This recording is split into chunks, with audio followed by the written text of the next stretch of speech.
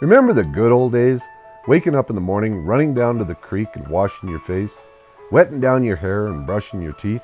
Remember how good that cold water felt and how it woke you up? Don't you miss those days? Yeah, right. I don't. The water heater has made things so much more comfortable, and when they quit, we miss them.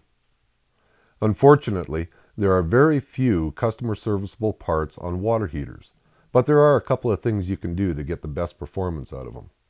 Water heaters have safety devices in them to protect us. As always, if anything goes bad on them, get professional help. And another thing, when lighting water heaters, make sure you're not directly in front of the burner tube. Yeah, I got a story for that too, but I'll save it for later. There's only two manufacturers of water heaters today. They are the Suburban and the Atwood, and both make manuals and automatics. If you look inside the door, you'll be able to tell which make you have. Let's start with the manual light models. The lighting procedures are very similar to the furnaces. Make sure that the propane is on. To light the pilot light, you should have a striker or lighter like this one. It makes lighting a lot easier. Always light the striker first. If your control looks like this one, turn the dial to pilot. Notice it's spring-loaded. Put the lighter into the burn tube and turn beyond the spring. When the pilot lights, remove the lighter and hold the pilot switch for about 30 seconds. Release the knob. If the pilot stays lit, turn the knob to the on position and the water heater will light. You can adjust the temperature with this lever. Notice it has a recommended setting to start with. If the pilot refuses to light the first time, try again.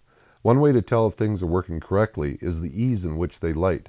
If you have to try several times, it's telling you that you should have the water heater serviced. This is very important.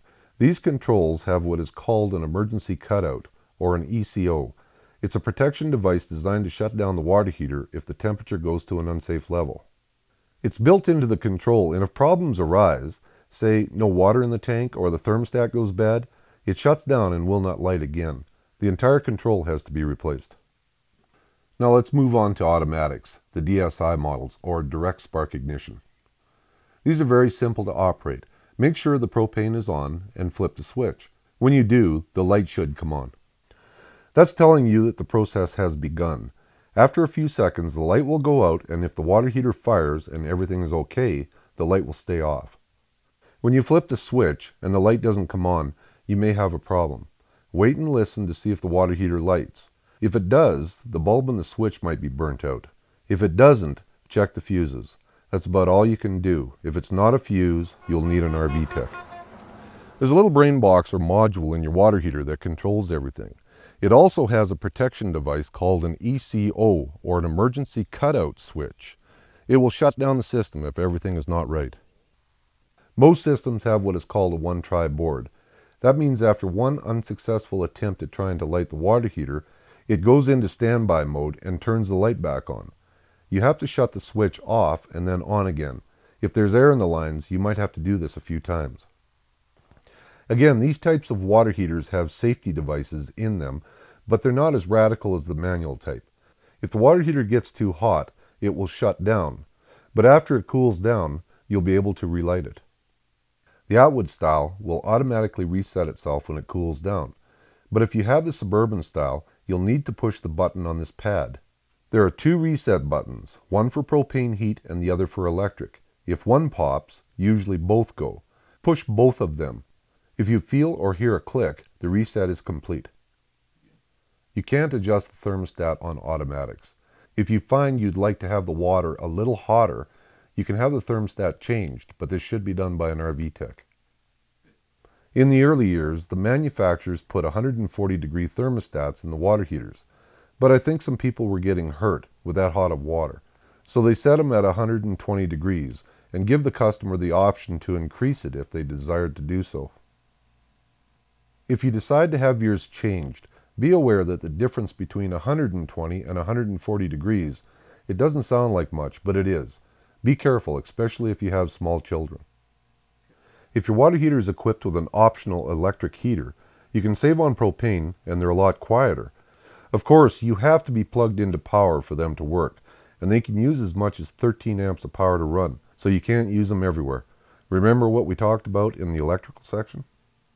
These have a separate element and thermostat, and you can increase the temperature on these ones too.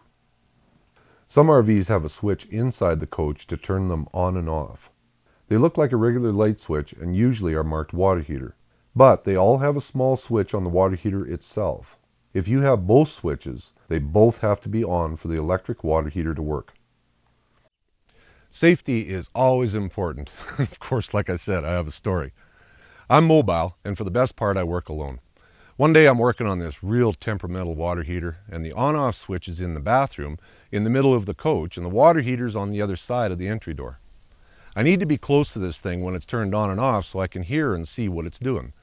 I flagged down this young fella and asked him to run the switch while I listened and watched. I had him turn it on and off a few times, and I told him to wait. He didn't hear me, and of course, he turned on the switch about the same time I put my head down by the burner tube. This thing shot out about a 2-foot flame, knocked me on my butt.